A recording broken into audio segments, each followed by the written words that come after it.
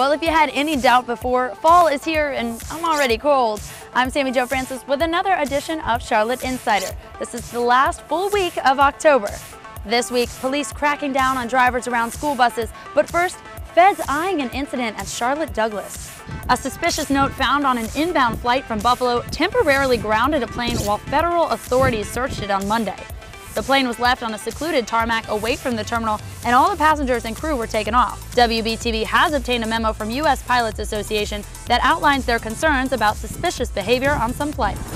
And if you still want to fly after all of that, U.S. Airways is adding all new non-stop international flights out of Charlotte. You can now get to Manchester, Brussels, Lisbon, and Barcelona non-stop.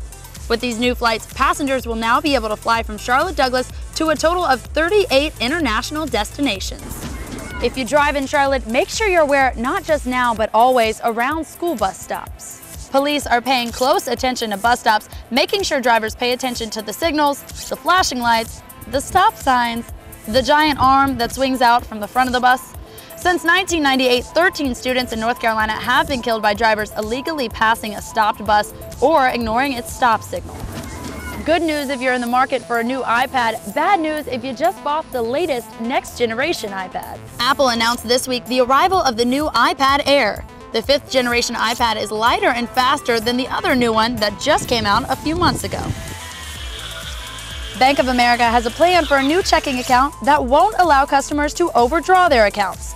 Right now, if a customer makes an ATM withdrawal or automatic bill payment and the account is short, you get hit with a hefty fee.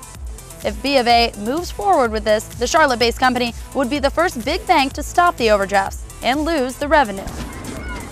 Here's our picks for the places you'll want to be seen this weekend. There are 2 big shows at Time Warner Cable Arena, Michael Bublé on Saturday night and Selena Gomez on Sunday. Or if you want to hear some good old rock and roll, head to the Visualite Friday night. Will Hogue will be there at 8 o'clock with Red Wanting Blue opening.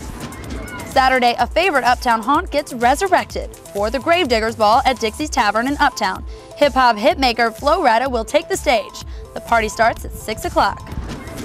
And if you're a fan of the cult classic Rocky Horror Picture Show, watch it on the big screen at Neighborhood Theater Saturday night. Screening starts at 11:30. As for the weekend weather, cool temps and sunny skies on the agenda. If October means crisp mornings and cool sunny days to you, this is going to be your favorite weekend of the fall. That'll do it for this week's Insider. I've got to go turn my heat on and find a costume.